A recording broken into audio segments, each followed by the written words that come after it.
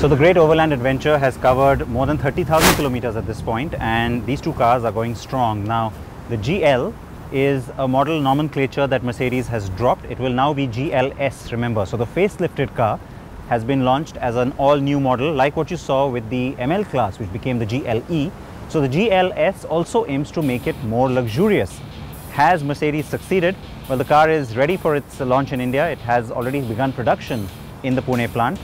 Take a look at the new GLS.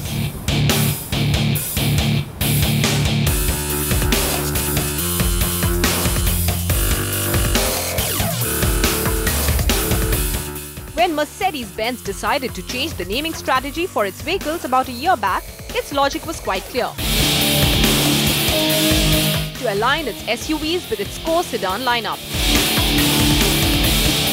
So the GLK became the GLC based on C-Class, the E-Class based ML became the GLE, and with its latest offering, the GLS, Mercedes wants to position it as the S-Class among SUVs.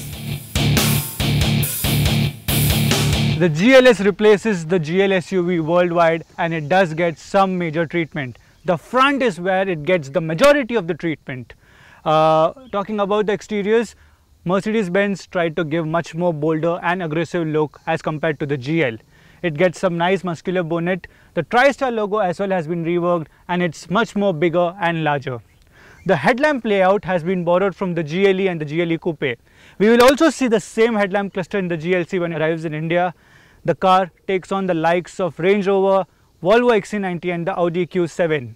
With this, the premium SUV space in India has spiced up.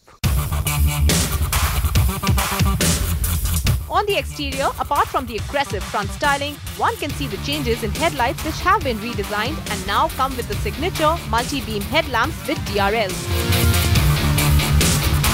But it's the rear which gets a major revamp and sets it apart from its predecessor with a full LED tail lamp cluster and a more streamlined lower bumper. So the car now doesn't look as heavy. Seating capacity is still for 7 people. The spacious cabin gets a 3-spoke multifunction steering wheel covered in Napa leather. The multimedia display in the center comes with Apple CarPlay and uses a huge 8-inch screen with an otherwise clean dash layout. The car has a boot space of 295 litres, and with its diverse adjustment options, it can be extended to 2,300 litres.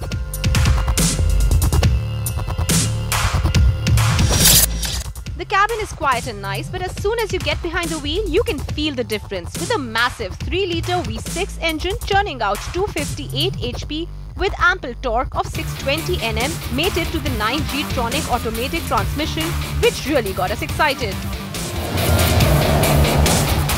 Sadly enough, India gets only one diesel engine variant, though we are expecting a more power-oriented variant, AMG GLS 63, to be launched sometime next year.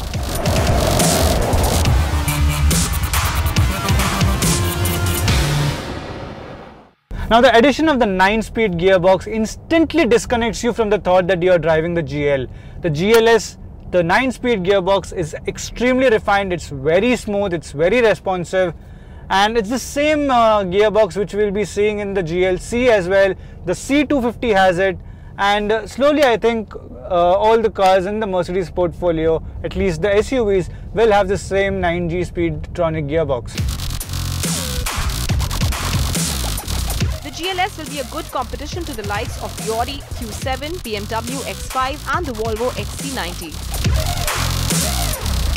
But we don't expect the Mercedes-Benz to be aggressive with its pricing, which is expected to be around 85 lakh rupees.